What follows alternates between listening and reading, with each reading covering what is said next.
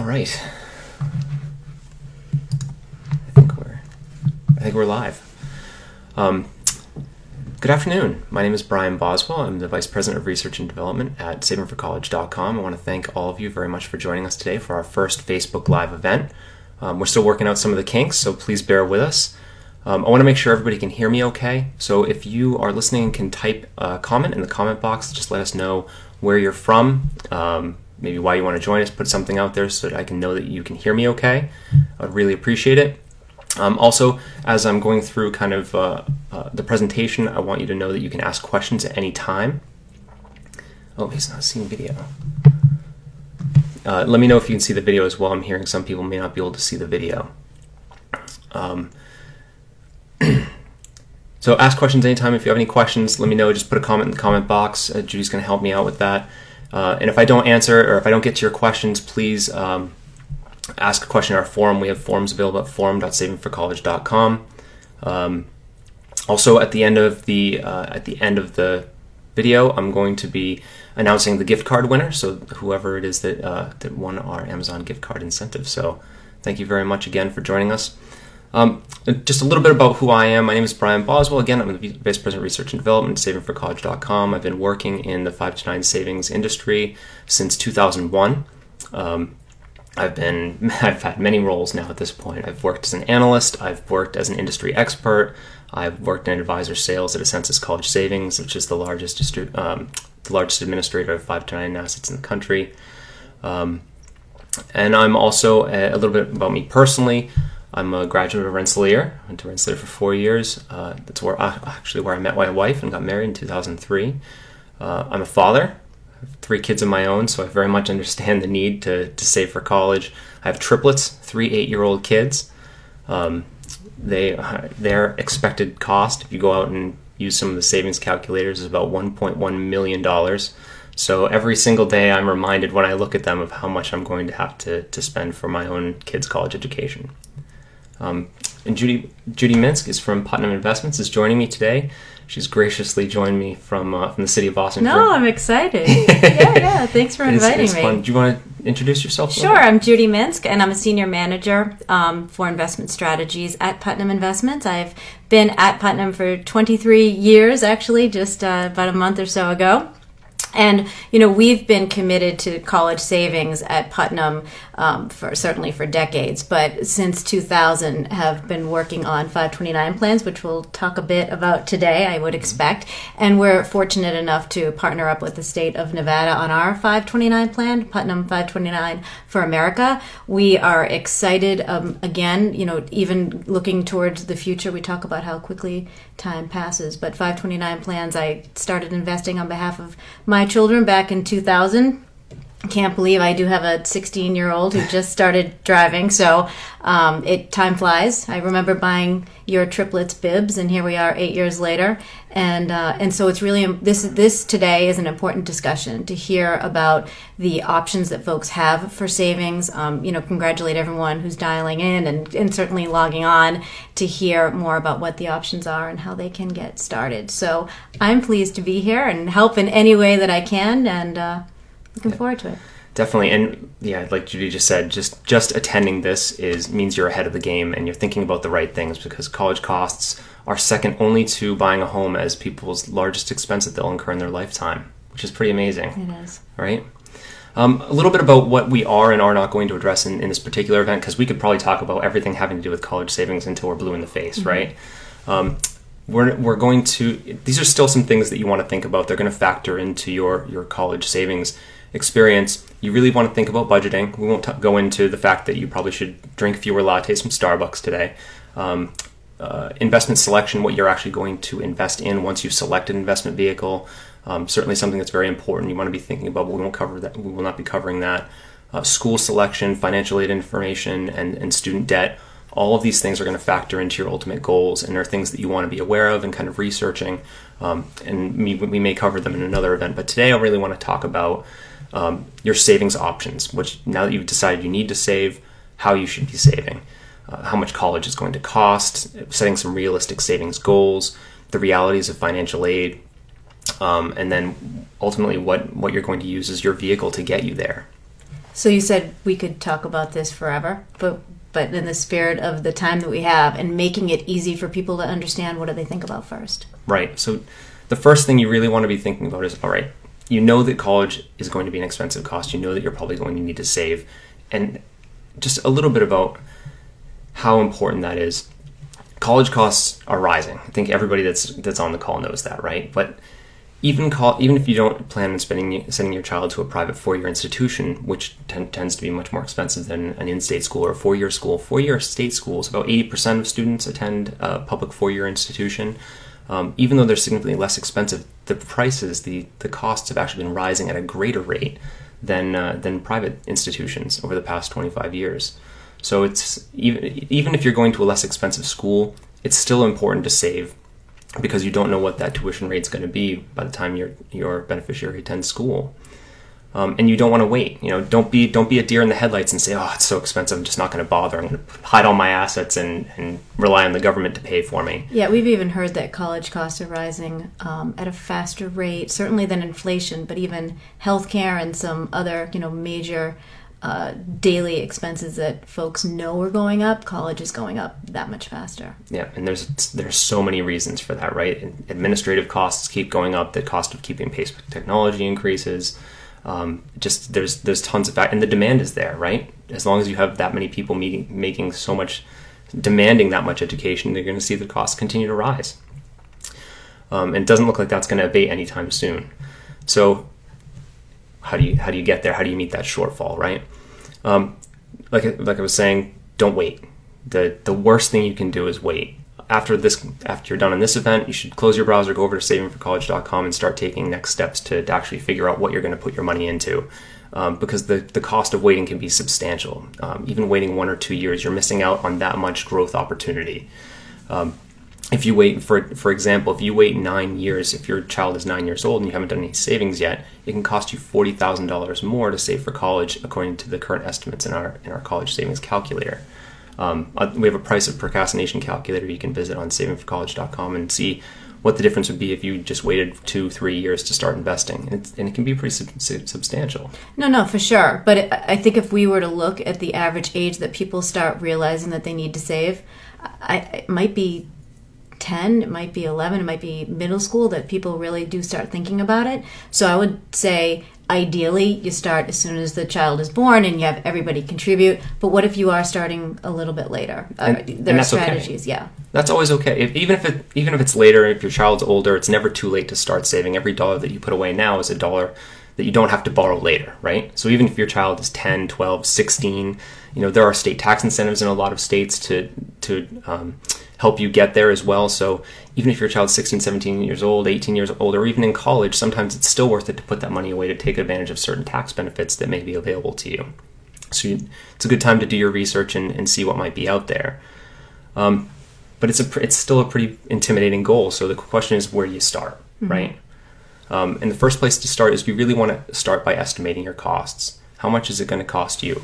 So I mentioned earlier that it's going to cost me apparently $1.1 million to send all 3 of my kids to school, which is, if they were to go to the same school I went to, their estimated cost is about $1.1 million, which is very, very intimidating. But am I going to actually have to pay $1.1 million?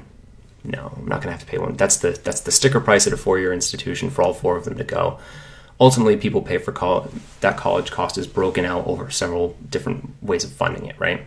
You've got your own savings, and so parental savings and income counts for about 30% of what people are actually paying the school. Beyond that, you're going to cover the difference with student income, student savings, scholarships, financial aid, and friends and family that are helping out, assuming you have friends and family that can help out. God bless those friends and family, right? But also at this time of year, I think it might be important to say you can actually tell them when they say, okay, what can I get so-and-so for the holiday, or what can I get for even a birthday, graduation, because everybody seems to be graduating from lots of things these days, whether it's dance school or kindergarten, to let them know that you've got a plan set up and you'd really love at least for a little bit of a portion of what they would normally give to that child and put it towards education.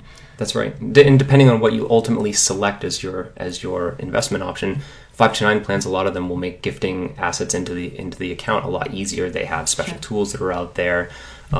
that will allow you to go online and make those contributions directly yourself.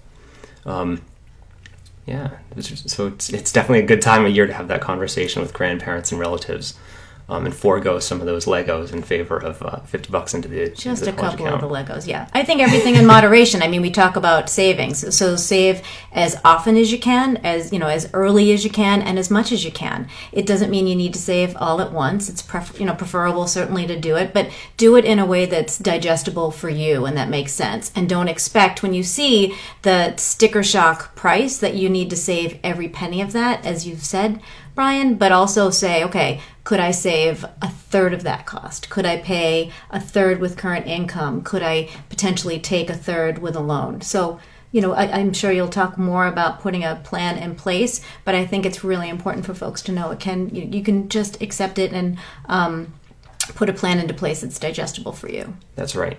So if we take that 1.1 million, I get down to 320,000 if I'm only accounting for about a third of the cost, right? So that's a more reasonable target. It's still a house, but now we're starting to get down to a place where it's more reasonable. And if I don't go to a 4-year private institution, if I do 2 years at a public institution and then transfer those credits into the private institution, you can cut it by another third, right? And so you just want to break it down as much as you can and try and make these goals into realistic, attainable things, right? And is it worth it? Do people ask you, is college saving a lot of money? Is it worth it? It's still worth it. It's definitely still worth it. Studies still show that from an employer standpoint, jobs are more available for folks with a bachelor's degree. They're earning more, and even with the higher costs, it's still very much worth it to attend a higher education institution, if only from a job perspective. Some of the realities. So you're going to meet that shortfall with all of these different pieces that make up the pie, right?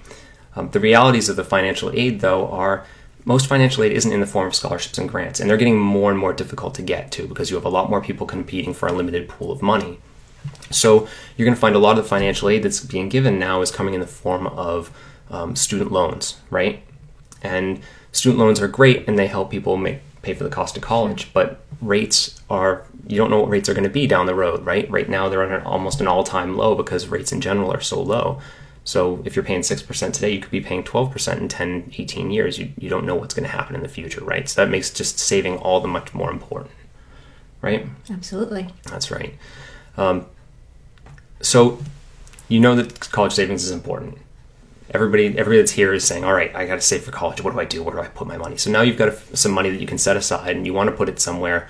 Where do you put it, right? That's the big question because there's so many options out there.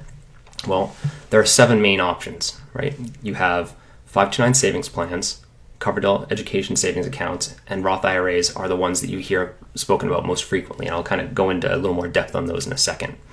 But you've also got qualifying U.S. savings bonds. My mom loved those. Everybody loves savings bonds, especially older folks that remember buying them when they were kids and getting them and that kind of thing. And they're especially fun to gift to people now, right? Sure. It's this time of year people are talking about, I'll give them a savings bond, and you put it in the envelope. And but the reality of U.S. savings bonds is that you're not going to earn substantial enough interest to cover that tuition. So if you put $1 in today and you're earning, what I saw Series E bonds this morning were at 0.1% is what they're earning. And then Series I bonds are earning a little over 2%, 2.5%, somewhere around there. But if college tuition is increasing at 6 to 8% a year, you're losing money immediately by you're not even preserving your principal, you're losing money by... Well, the reality is you used to be able to walk into a bank and get a savings bond, and now you need to either mail away for it or go online. It's a little more complicated, so maybe the grandparents go for cash. But nonetheless, all right, let's get to your list. You said you had 7. That's right. So 7, and only 3 of the 7 are actually specifically designed for saving for college. 529 plans, covered LESAs, and UGMA accounts, which UGMA, UTMA accounts are different in each state. Each state has its own laws and rules and regulations. Otherwise known as custodial accounts. Yep, custodial accounts. And it's a way for folks to gift assets to their children. The theory being that by giving them the assets, it's going to be in a lower tax bracket, and they won't have to incur, they won't be paying as much on taxes on the assets. Mm-hmm. These have become a lot less popular because you do have to pay taxes on the assets, and you get dinged significantly from the financial aid standpoint because those assets are now the student's assets. And when you're looking at the financial aid formula, the FAFSA, it looks at something called the expected family contribution. And the expected family contribution is made up of all these different little parts, and the largest, most substantial portion is going to be student assets and income. So you don't want to put any more assets into the student's pool than are necessary. You want to keep it in the parent pool or outside of the pool entirely if you can. Yeah, and I know this isn't going to be a discussion about financial aid today, but people might say, well, I don't want to save in something if I'm not going to get financial aid because of it. So talk about maybe of those options that you talked about, what are the benefits of those options and how do they compare to one another? How do they get more information? Right. So from a financial aid standpoint, Roth IRAs, Coverdell's, and 529 plans all have, and U.S. savings bonds to some degree, have preferential treatment from a financial aid standpoint. The savings bonds won't be considered until you actually redeem them. Same with Roth IRA and traditional IRA. Unless you actually take the money out, it's not considered from a federal financial aid standpoint. Now, there's other forms of financial aid. Every school does their financial aid, it comes up with their own financial aid formula and does it a little differently. So financial aid is not a reason to not save in a 529 in a savings plan. That's right. And it's a huge unknown because what a school is doing today for financial aid, what the federal financial aid structure looks like today, may not look anything like that in 10 years or 18 years or however long you have until your student goes to college. Okay. And I don't want to go too much into current politics, but wow. Who knows what the Department of Education and the lending system is going to look like down the road based on the incoming president-elect.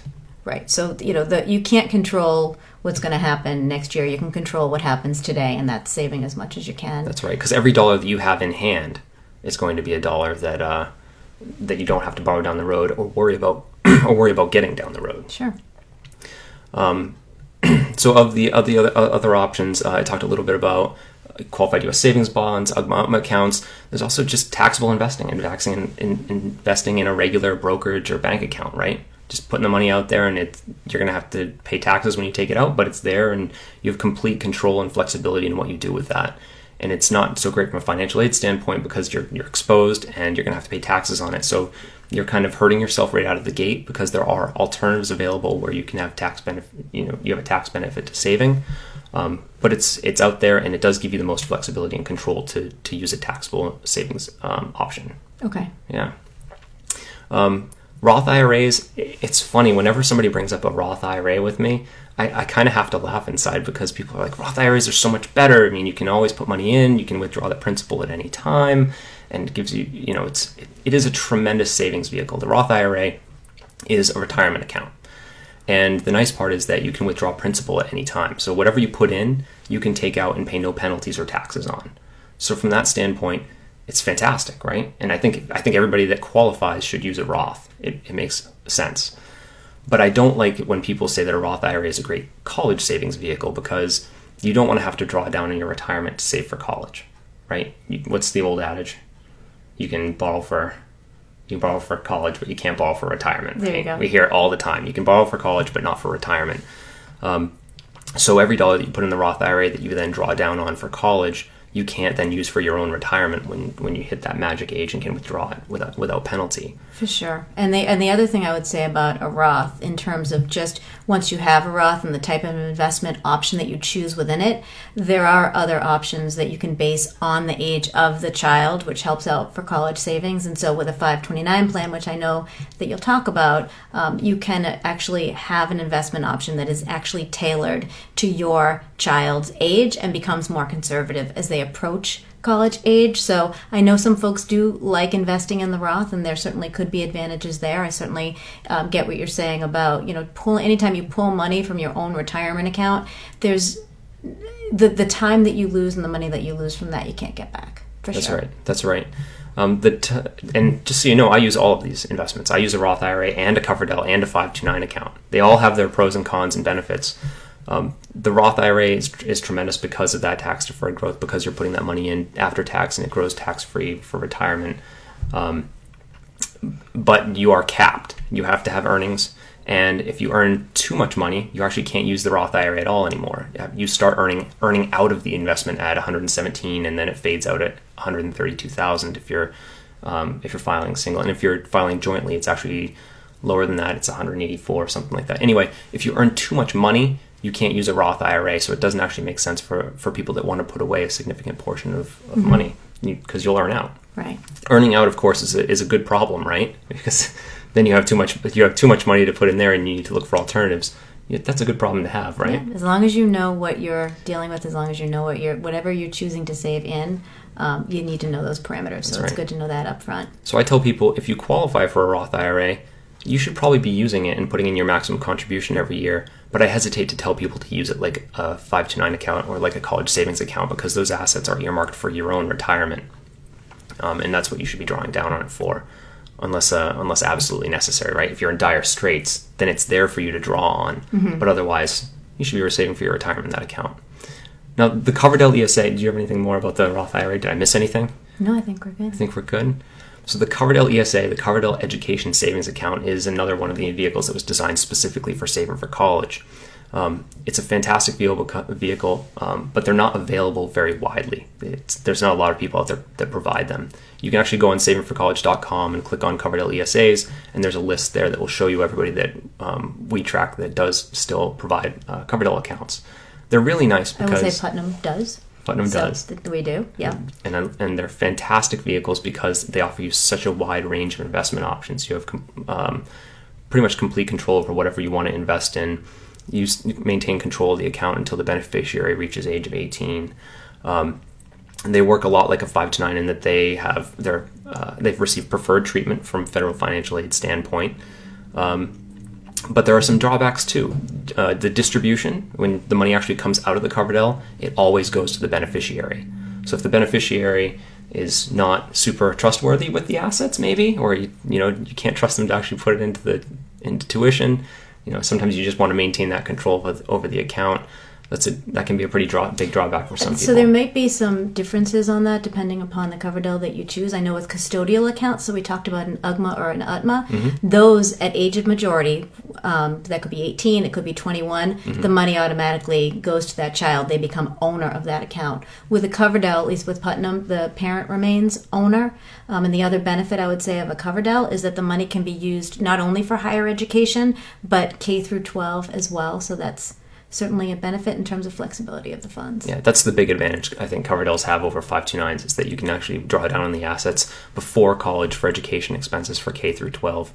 But then when the beneficiary hits age 30, they have to take the money. The account actually has to be closed and completely distributed out. So if there's any penalties or anything by the time they're 30, if they don't go to college, if it gets delayed, for whatever reason, if they reach age 30 and that account hasn't been drawn down on, it's wiped out at that point, and you have to take the assets out and pay any penalties associated with that. And there are limits in terms of how much you can put in per year with a Coverdell, as well as income limitations as well. So things to keep in mind. That's right. The one nice part about a Coverdell is that you can also roll it into a 529. It doesn't go the other way. But if you have a Coverdell account, you can always roll it into a 529 plan. So if you qualify, it has a similar restriction to Roth IRAs. I don't know if I mentioned it, where if you earn too much, if you earn over $110,000, it starts to phase out and you can no longer use a Coverdell.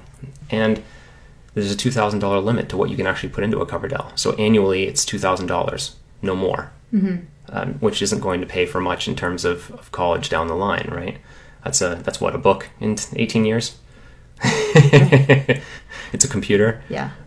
So generally, a Coverdell is fantastic. It's flexible. It offers a lot of the same benefits as a 529, but it's probably not going to be sufficient for most people. You're going to want to use something else in addition in order to save enough, right, to have for college. If you qualify for it, if you're earning enough or not enough to earn out of it, it's a pretty tremendous vehicle.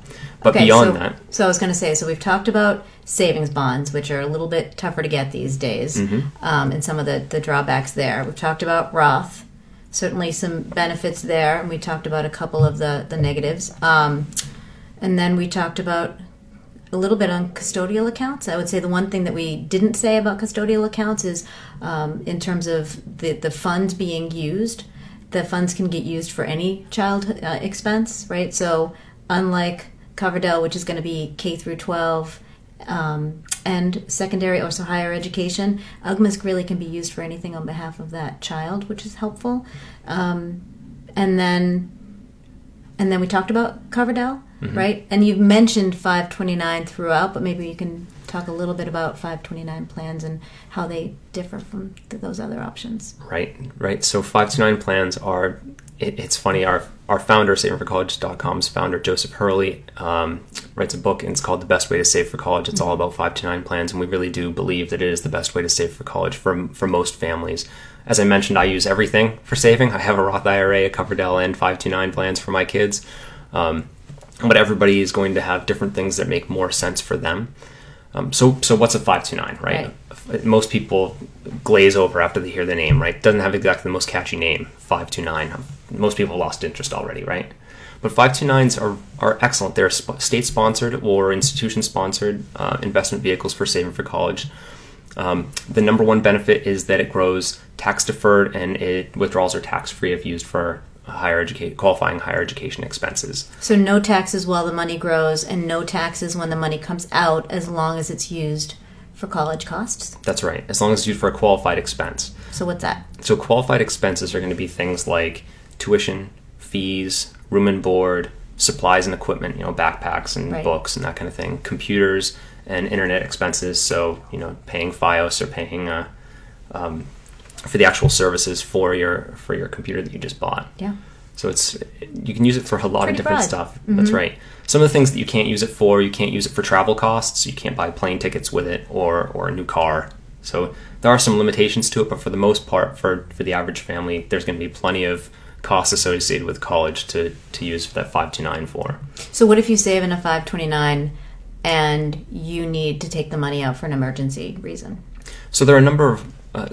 if you have to take a non-qualified expense, like if you just want the money or you just need the money for something else and it's not qualified, there's going to be, you're going to have to pay taxes on the earnings plus a 10% penalty. And all withdrawals are prorated, which means that every withdrawal you take, unlike a Roth IRA where you can always withdraw the principal before you touch your earnings, you're always going to owe some tax on whatever withdrawal you make. And that's to, encourage people to use this for its intended purpose, which is college savings.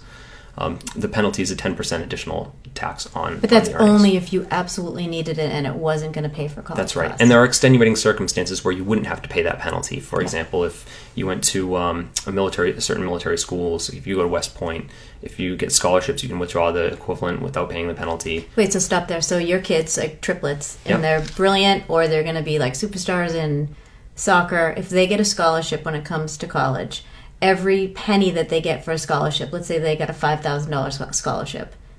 So what happens? They can take money out of their 529 at that same amount, and they will not be taxed. They are all superstars when it comes to soccer. Of course. They are. You can withdraw, so if you get a scholarship for $5,000, a tax-free scholarship, like a federal scholarship, then you can withdraw that amount without paying the penalty, the 10% penalty, but you'll still owe taxes on earnings. Okay. So there's that. What else am I missing?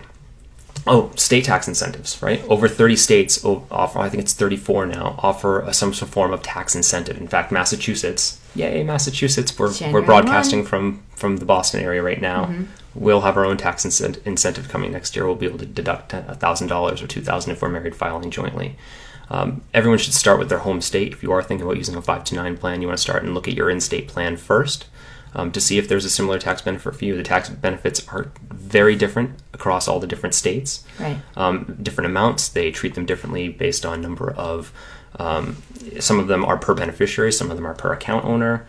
In some states, it can be a third party can contribute, and they're responsible for reporting their own tax benefits. So you want to check out what your state offers and really understand the details around the tax incentive. There are tax credits out there. There are grants. There are so many great state programs, so definitely check out your individual state. But just know for any 529 plan at the federal level, the monies will always grow tax-free and come out tax-free as long as it's used for college costs. And then if you do have a state that will give additional tax incentives, so maybe everything that you contribute can get sort of deducted from your annual report, if you will.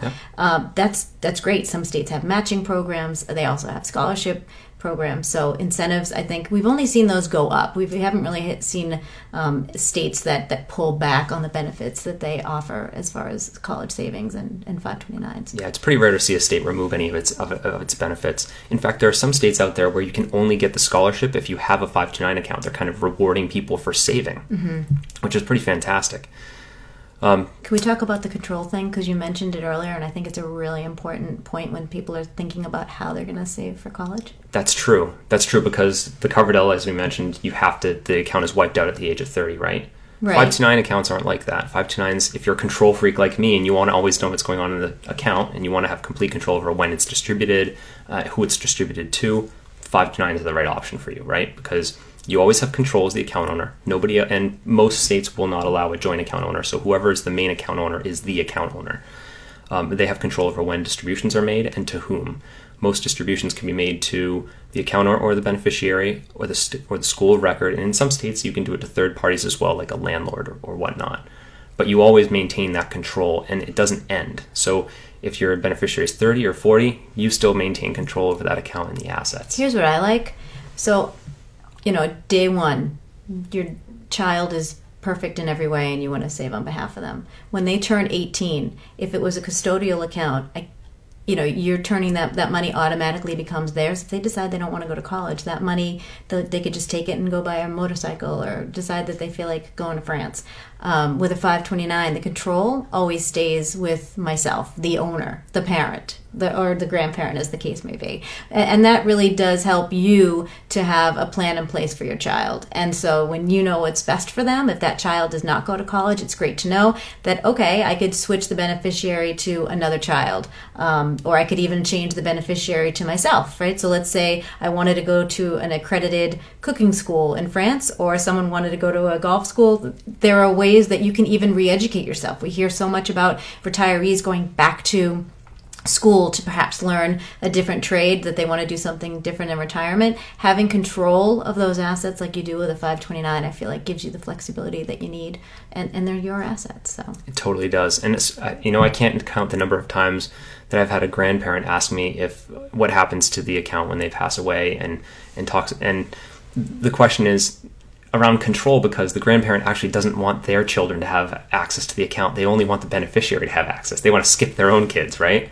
Right. So depending on who you want to set up the account for, sometimes you can avoid familial issues, some of the social issues that are kind of outside my scope. I don't want to touch on I just know I like options, and a 529 with you in control, it gives you options. That's absolutely. So total control and the ability to revoke the gift if you absolutely need to. So that's the one thing that we don't always talk about is if there's an emergency that comes up and you need let's say that you encountered a medical issue, and you need to draw down on, you're searching for assets to draw down on, and you need it in an emergency, you can actually revoke the account, pull those assets back to you. Now you're going to owe taxes and it returns back to your estate, but it's there if you need it as a ripcord, Sure.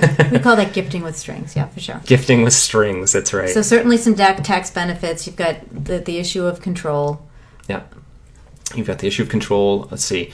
We talked about non-qualified withdrawals. One of the other parts is that anybody can contribute. Mm-hmm. So if I open an account for my kids, Judy can give money to my account, please. 'Tis the season. It is the season. And like I said earlier, a lot of plans make it really, really easy for third parties to contribute as well. I know Census does their UGift program, but there are other gifting platforms out there as well where you can get a code and share it online, and it makes it super, super easy for other people to contribute. Gift cards, and it's easy. The gift cards are nice too. People really do appreciate those. Mm-hmm. So 529 sound pretty great, right? Where would you go to get the question now is, all right, where do I go and get one, right? Because there's no 529 store out there. I can't go into a bank and open a 529 for the most case. Well, in a couple absolutely there's a couple plans where they may be sponsored by a broker that's affiliated with a bank, and you go to them and sign up. But for the most part, you're going to go to one of two places to open a 529 account. You're going to open it online directly yourself, or you're going to go through a financial advisor. And there's plenty of plans out there for folks, no matter how you invest or want to put the money away. You can go to savingforcollege.com, right now and look up any plan, look up your state plan, and it will give you some guidance as to how to enroll in the plan itself. There's an enroll now button with most of the plans that are out there. You can enroll directly yourself through the plan's website for most of the direct sold plans, the ones that are selling directly to investors. Or you can talk to your financial advisor about what options are available to you through the advisor. Financial advisors often have access to different 529 plans that are actually available to the investment public. So you may be able to get access to different investments, more customized options.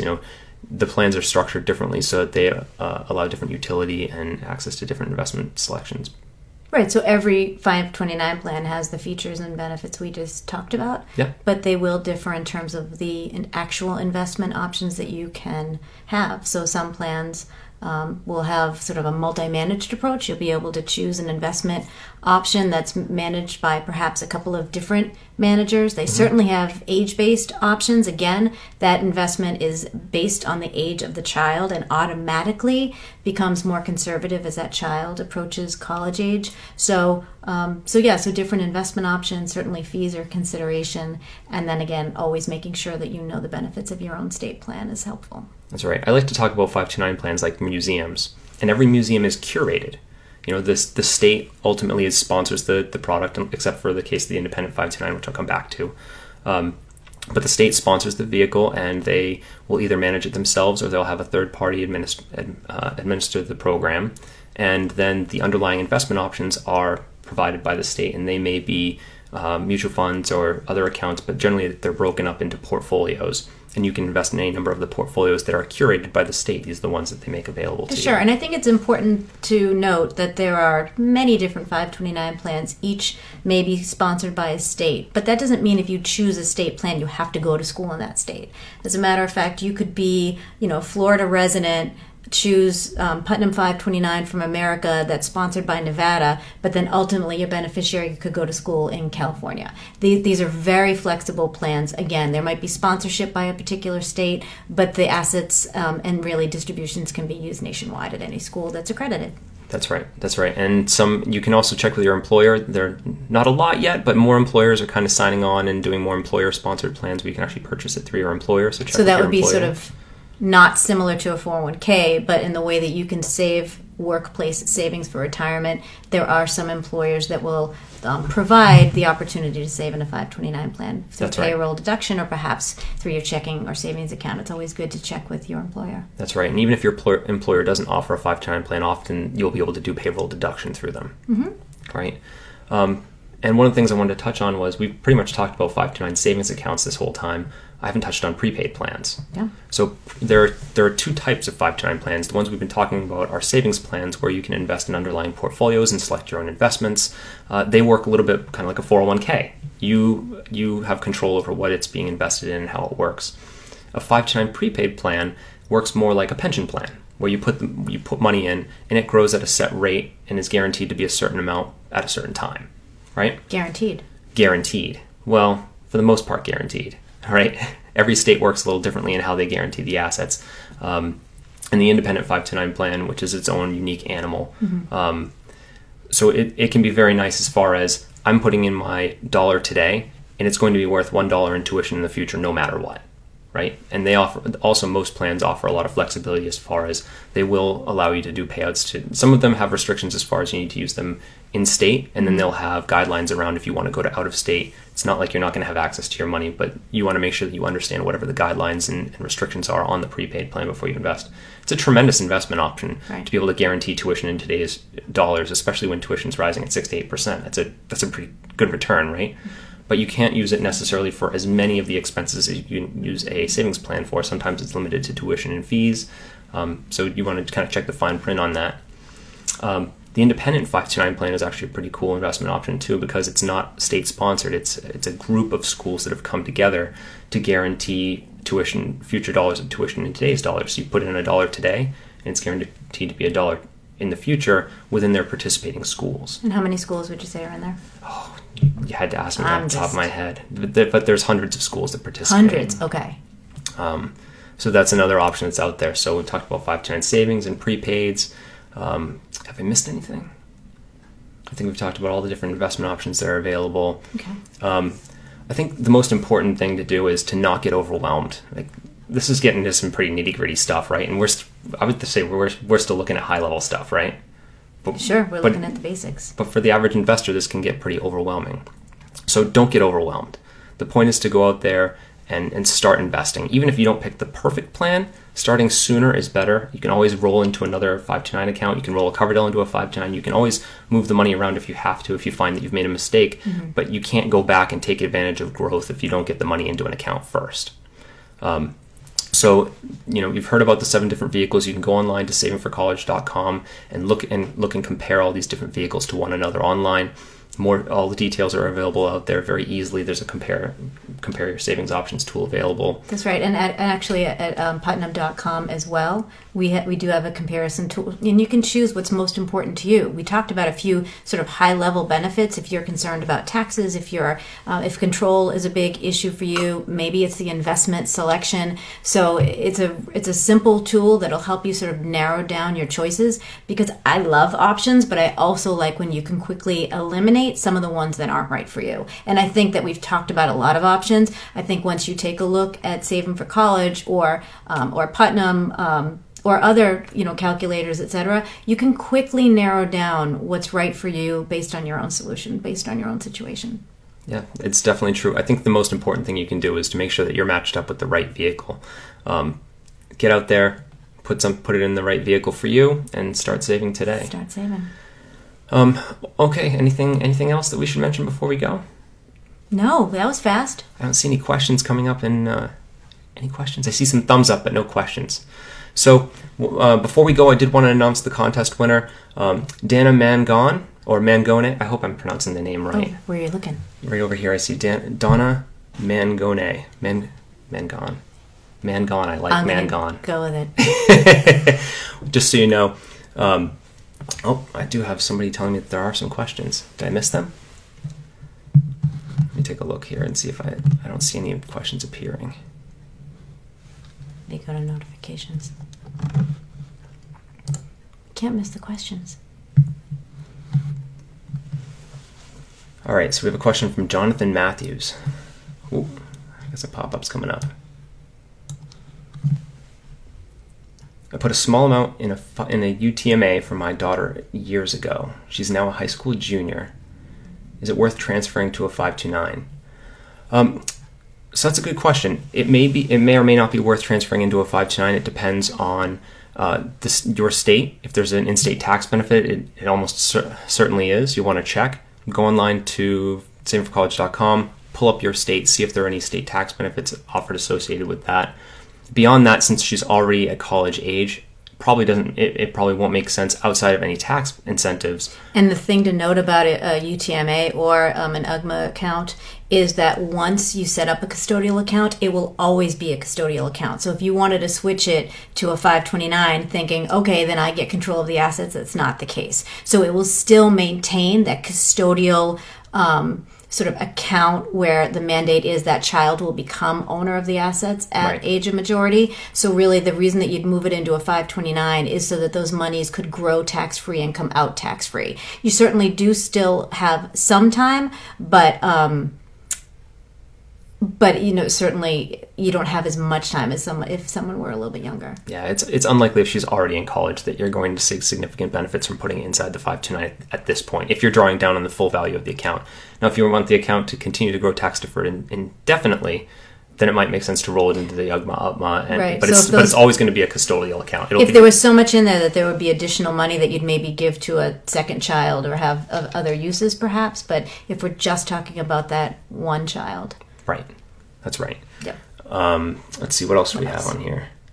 Can both parents do it for a single child? So most states only allow one account owner, but each parent can open an account for the same child. That's not a problem. Yeah, I have one and my husband has one. Yeah. So you can do that. If you're so there are maximum account limits for a plan, so you need to be cognizant of that.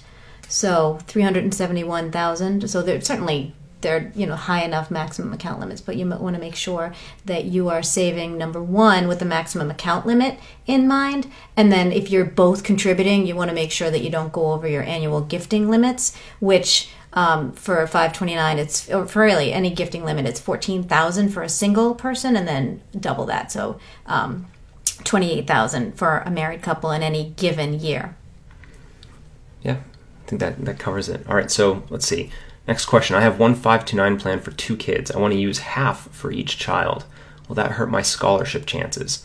So from a federal aid standpoint, it will receive what we call preferred status. But from a scholarship standpoint, it shouldn't have any. The scholarships are generally considered outside. Well, I think of it would depend on the scholarship. That's right. If they're talking from a financial aid perspective, it really sits in 2 buckets. It's either going to be an asset or it's going to be income. So it's either an asset of the parent or the child, and in that case, it doesn't matter if you have one 529 account or 6 529 accounts. It all counts as assets of the parent, which, by the way, count much less in the calculation for financial aid. So we're talking they expect 5.6% of those assets to be used for college, versus if it were sitting as income. If it's income, then it counts about 50% in the calculation. Right. So it really doesn't matter, I don't think, whether you have one or more than one account.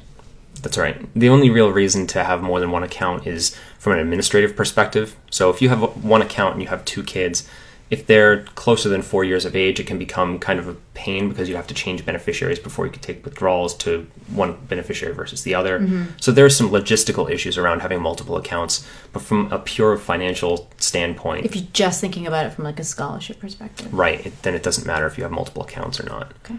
How many times can you change your investment mix in a 529 account during a calendar year? So it's now twice per year you can change your allocation within a 529 account.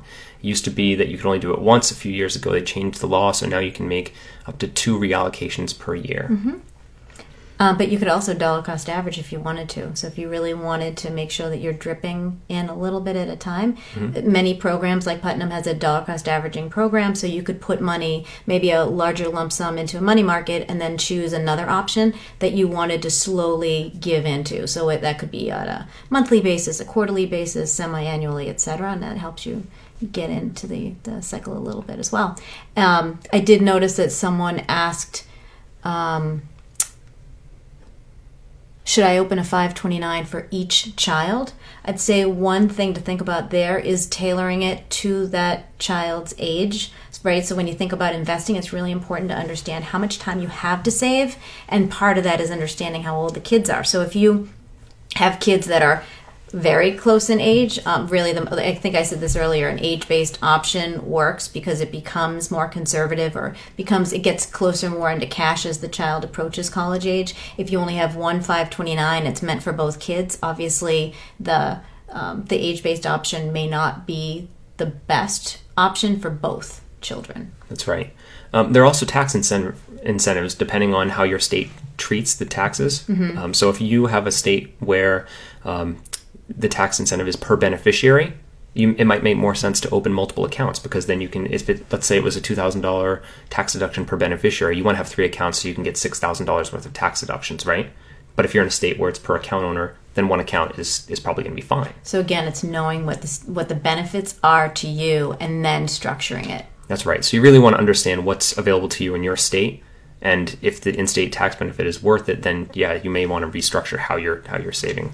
And if any of this is getting overwhelming or confusing, please hit me up in the forums. We have forums at forum.savingforcollege.com, and I'm happy to follow up and answer any questions that you might have there as well. Yeah, and because Putnam is distributed through financial advisors, we really do promote certainly the online tools, but the advice a financial advisor can offer, we feel like, is really beneficial here too. That's right. And you can always call the plan too. So Putnam, like many providers, you can always call into the plan. The people that are taking those calls every day live and breathe 529s. I know all too well from sitting at a census where we were answering calls right down in Newton, Massachusetts. You hear all the questions coming in all the time, and they're there to help folks. What else do we have here? What are the contributions limits to a 529 plan? So contribution limits vary from state to state, but generally it's going to be somewhere north of $300,000 to $400,000. That's where you see the most of the plans capping out their investment limits. Right, and so every state will calculate why. Like, why is there a different amount per state? But typically, they do have an actuary that tries to determine how much you'll need to save to average the average cost of college for, in some cases, say 5 years of college, because in many cases, kids don't finish school in 4 years. So they typically do make sure that the amount that they're offering up is enough to save. And then the individual years you can save, I think I mentioned, you can gift up to $14,000 if you're single, married $28,000 per year per beneficiary. Right, but when you're thinking about limits, you want to be conscious of gift tax rules, right? Because you can only gift $14,000 per year without incurring gift tax penalties per beneficiary. Now, 529s have have a little special treatment where you can forward fund that 5 years, but then you're starting to come down into a very technical and a little more detailed rule than I kind of wanted to get into today. Yeah. But you can super fund a 529 account to get up to, $1,440,000 a year? That's right. Yeah, $140,000 So if in you're 1 year. married, you can, in the first of a 5-year period, you can actually, instead of the $14,000, you can do 5 years all at once. So that's $70,000 if you're single, $140,000 married, and then you don't give them anything for the next 4 years. Right. So when you're thinking about contribution limits, just make sure you're also thinking about, I have gift tax limits as well. You can certainly put $400,000 into an account or whatever the limit is. Sure. But there may be gift tax penalties associated with that. What else do we have? We have a relatively small amount in our 529 plan, less than $20,000. First year of college is more than that amount. Should we spend it down to cover the first year, or would it be better to dole it out over the first 2 years? So what are they asking? So they don't have enough that they're going to be drawing on it for all 4 years, right? Okay. So they're saying, do I pay it up front? Should I just spend it all now, or should I wait? Yeah. Typically, spend it all now. Lock in your tax benefit. You have no idea what next year is going to bring, right? So if you have expenses that qualify today and you're a parent or student, generally it makes sense to take them earlier rather than later. It's different for a grandparent account. I'll come back to that in a second. But because you don't know what the future brings, you don't know, maybe they end up stopping college after a year or 2 years. Maybe they transfer. Maybe they pursue another life event. You don't know what the future holds. So the point is, if you have a qualified expense during this year, it's typically more conservative to lock in that tax benefit now rather than wait. Right? Well, I think everybody's situation is different. I certainly do agree that you don't know what the future brings. I will say it's really important that if you are going to take a distribution from your 529 plan, make sure that there is an expense associated with that year. So let's say someone did decide to wait and didn't spend it until like the senior year. So let's say my daughter graduated from college last year and I said, oh, you know what? I have money left in that 529. I think I'll take it. You have to do it in the same calendar year that the expense occurred. That's so important. I've read sad blogs on your site actually saying, my kid's done with college, now can I take out the money? And you can, but there's going to be taxes associated. So make sure that when you do take it, it's in the same year that you actually incurred the expense. Right. So if you get a bill in December for tuition, and you pay that bill in December, you want to take the corresponding withdrawal in December. Right. You don't want to put it off, because if you paid that bill in December and then want to take a withdrawal the next year, you're going to get penalized for it. What kind of documentation do you need to present for qualified withdrawals? So it's like any other audit from the IRS. They're going to ask that you provide receipts and information if you do happen to get audited. Well, you want to keep your receipts. It's not a given that you're audited, but it's not something that in order to take a distribution. So Putnam's not going to ask you for receipts. That's right. 529s are self-reporting. So what you're going to do is you're going to say, this is the amount that I had in qualified higher education expenses this year. And you submit that off to the government. It goes off and gets processed and everybody's happy. In the event of an audit, you may have to justify those expenses, though. And is that what the question is, or is it? What kind of documentation do you need to present for qualified withdrawal? Right, so in terms of actually taking out... You don't have to give anything. That's right. So as a plan provider, I would say when you need the money, you tell us how you need the money. You can call.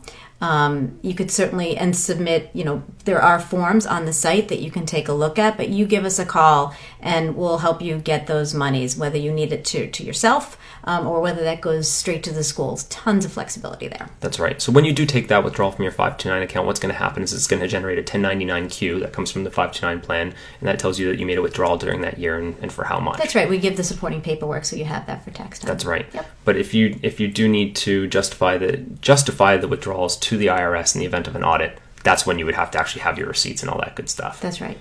That's right. You're assuming the worst. I plan for the worst. That's what I do. Okay. I have 3 kids. I got to do you want to know your options. That's right. What's the worst that can happen? Oh, you can have 3 kids at once. Oh, yeah. That is a blessing. I don't want any more blessings then. I'm done with the blessings. All right, so where do you find your state tax benefits? Somewhere in Saving for College, yes. So if you go to savingforcollege.com and you select your state, it's right there on the top left. What is a 529 plan? There's a map right on the landing page. Click on the map of the country, select your state, and you can scroll down for any individual plan. So easy. It is super, super easy to find your tax benefit. Also, every state plan, you'll find that information on their website and their program disclosure documentation. They hit you with it lots of times. So the information is definitely out there and easy to get. I think that we make it easy on savingforcollege.com, of course. Absolutely. And I would just say, of all the topics that we talked about, Putnam does have a website called the Wealth Management Center, and that gives lots of information, not only on things of how to save for college, but the best ways to distribute for college, sort of a checklist of things that you should be thinking about. So if you do have those additional questions, and we've certainly heard a lot of those today, so you can go to putnam.com, and the Wealth Management Center certainly has lots of topics on college savings and beyond. That's right. If I may. That's right. And another great question that I get all the time: if you take out too much money, can you put it back within the calendar year? And this is one that you have to be really careful about. So if you take a withdrawal and I took too much money, you can't just put it back in. That's going to look like a non-qualified. It's going to be a non-qualified withdrawal, and it'll get put back in, and it'll look like a new contribution has been made. And it actually gets a little complicated. So if you take it out, you have 60 days to roll it into a new plan. Now, if you took that money out and it was too much because you were reimbursed tuition from the school, then you can put it back in without penalty within 60 days. But otherwise, it's going to look like a non-qualified withdrawal, and you need to either roll it into a new 529 account in a separate state, and then you can get around any penalties associated with that. But you don't want to just put it back into the account without looking at the rules and seeing if there's any exceptions you qualify for. And it would be that limited time. It wouldn't be a year or more. That's right. It's 60 days. So if you're outside that 60-day window, then it's going to be you may be incurring tax penalties. It'll be a non-qualified withdrawal if you don't have associated paying attention to and making sure that you understand how the money is going to get used. But there's some flexibility there. If you take out too much, the best thing to do is to step back and see, all right, did I miss any expenses, and see if you can get something to back it up. Mm-hmm. If you don't, then you can check and see if there are any scholarships and maybe avoid the tax penalty on it. If you can have a scholarship for the amount that you took the over withdrawal for, then you can just claim that as a scholarship exception and avoid that. But those are all good questions, and I think when you're looking into the plan that's right for you, you'll see some of those benefits. And again, Saving for College is a great resource for that. All right, yeah, and we're coming up at the end of our time limit. I didn't think we'd go all the way to the end here, but we got about 3 minutes left. I'll see if I can hit 1 or 2 more questions. Is it better to contribute a little bit per month or a big chunk in a year? So that's an interesting question because there's 2 sides to that. One, should I dollar cost average or put all the money in one lump sum? That's the question, right? And that's really a question of market timing. So in theory, if you put it all in earlier, you have more time for that money to compound and accumulate interest. I guess it depends on your personal financial situation, your risk tolerance, and what that money is doing right now. If the money is not doing anything, maybe it makes sense to put it all in now so that you can take advantage of potential growth. Otherwise, if you can also drip it in from your account, you can do automatic contributions. Judy mentioned dollar cost averaging from another account. Pull it on an automatic basis, on a monthly basis, so that you're not hit if the market takes a tumble during a particular month. All of your money is not in at one time, because 529 accounts are not guaranteed investments. Unless it's a prepaid tuition plan, of course. Yeah, I mean, when you think about investing, and I said it earlier, I've probably said it more than once, you save as often as you can, as early as you can, and as much as you can. And so if you have an opportunity where you have some money that can be earmarked for college savings, I say go for it. But I will say dollar cost averaging is best because nobody knows where the market's going to go. So I would say if there is a plan that you can put money in, so now, okay, that's put away for college savings, and then dollar cost average it in if it's a large enough amount, that's kind of the best of both worlds. Yeah, there's definitely benefits to both sides. Dollar cost averaging would be a more conservative investment approach, I would say, right? One more question, then we're going to have to go. How to choose the right plan? I love this question. I think that's probably one of the most common ones, other than what's a qualified expense, right? Yeah, I think it's based on what's important to you. And I do think we talked about a lot of options. You will quickly find that one is going to work for you maybe better than others, and that depends on how much time you have, how you want to use the monies, and maybe it is a combination of plans. You have several, so I think that there again are many tools to help you kind of whittle it down. Whether it's on Saving for College, whether it's at Putnam, there are certainly calculators out there. There are certainly financial advisors out there, but there are also sort of online tools that can help you whittle it down for you. No one best plan out there for any one person. I thought the Putnam plan was the best plan. Well, we're fantastic. I mean, so if we're going to say, if you do performance rankings, and when you take a look at the 5-year numbers, we're the number 1 advisor sold plan for 5 years.